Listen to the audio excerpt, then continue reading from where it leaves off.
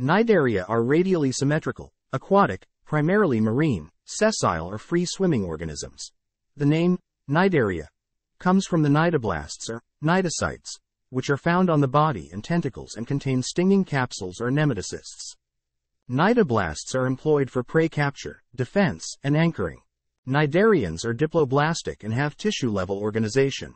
They have a single aperture, the mouth on the hypostome, in the center of their gastrovascular cavity. Digestion occurs both within and outside of cells. The skeleton of some cnidarians, like corals, is made of calcium carbonate. The primary body types of cnidarians are the polyp and the medusa. The latter is an umbrella-shaped, free-swimming organism like Aurelia or jellyfish, and the former is a sessile, cylindrical form like hydra, adamsia, etc. Cnidarians that have both types demonstrate alternation of generation, metagenesis. Thank you.